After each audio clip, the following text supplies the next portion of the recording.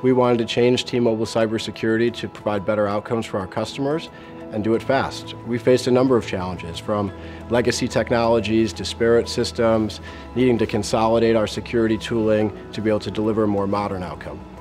So we have multiple threats and multiple threat actors that we face every day, from those criminals who are targeting our individual consumers, right, through organized criminal networks you hear about in the news, to potentially nation states and other adversaries who are trying to attack the critical infrastructure in the U.S.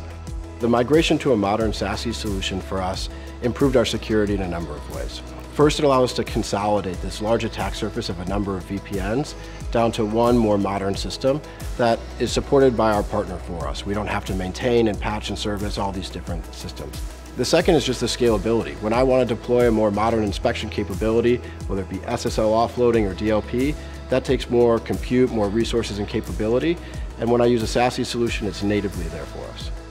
We began with ZIA, so the internet access filtering, taking internet access and moving it to the cloud-based Zscaler proxy solution for SSL offloading, content filtering, DLP inspection.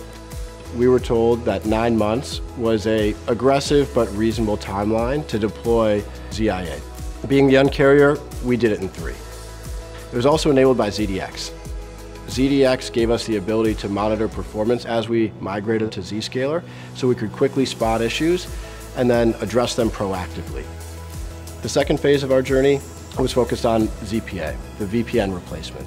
We've been able to consolidate about 7 different VPN technologies into the Zscaler technology. So our users just log in once to Zscaler and they're connected to what they need to do their job and nothing more.